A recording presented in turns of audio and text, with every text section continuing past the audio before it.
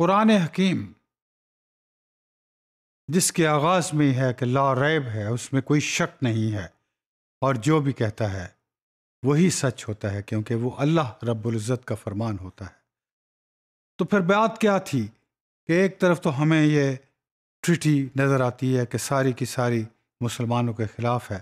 تو پھر قرآن اس کو فتح مبین کیوں کہتا ہے؟ سورہ فتح کی آیت نمبر 1 میں بظاہر تو یہ لگتا تھا کہ یہ فتح مبین نہیں ہے، لیکن دراصل یہ واقعتاً فتح مبین تھی۔ اس معاہدہ سے قبل مکنز یہ کفار اور مدینہ کے لوگوں کے درمیان انتہائی شدید دشمنی تھی، اور کوئی انٹر ایکشن بھی نہیں تھا کفار اور مسلمانوں کے درمیان۔ Now what happened was, when people embraced Islam in Mecca, they started shifting to Medina, but relations and families of many of them, they still stayed at Mecca. Now they had got the chance to go to Medina and stay there even for months together. Likewise, پہلے دونوں کے درمیان تجارت تقریباً ختم ہو چکی تھی، but with this treaty that also started، تجارت بھی شروع ہو گئی، شام کا راستہ بھی استعمال ہونا شروع ہو گیا۔ مدینہ شریف میں جو لوگ آتے تھے وہ بھی مہینوں رہتے تھے،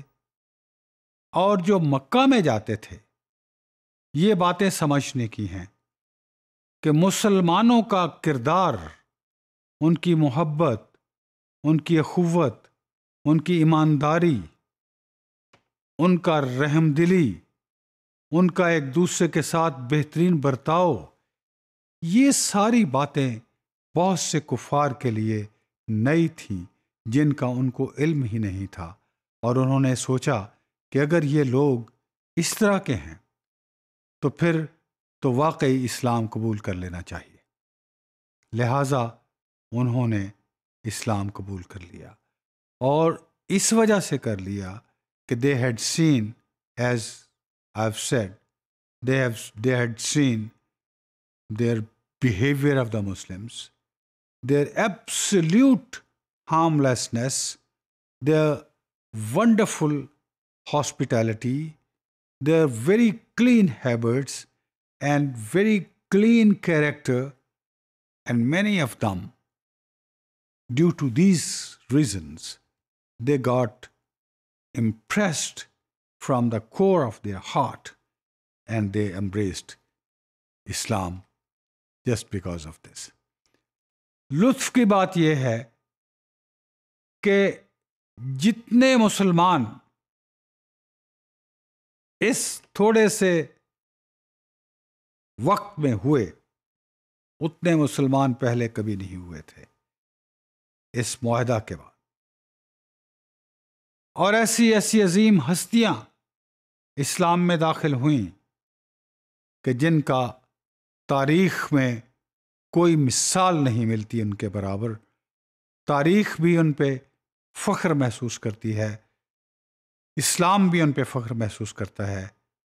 مسلمان بھی ان پہ فخر محسوس کرتے ہیں۔ ایک طرف تو جو مدینہ میں آتے تھے کفار،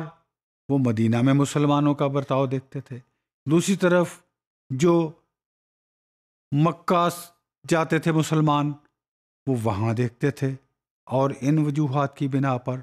اس وجہ سے اس معاہدہ کے بعد تھوڑے سے وقت میں جتنے مسلمان ہوئے،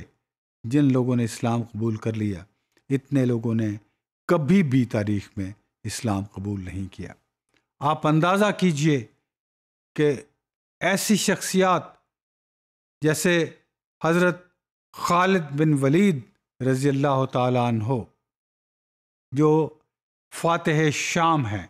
یہ از کانکرر آف سیریا، اور حضرت عمرو بن